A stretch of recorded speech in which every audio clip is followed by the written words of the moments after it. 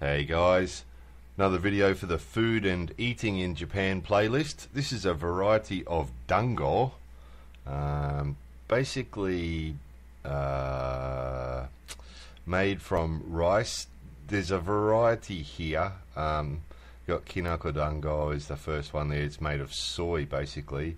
Daikichi dango. So basically they're made of rice that's prepared in different ways. Some are more like mochi, which is sort of like thick and chewy.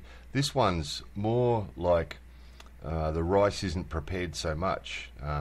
This one I quite like. This one, this is a gohei. It's got sesame seeds on the outside and stuff. So they're all pretty tasty. So yeah, there's a sakura one.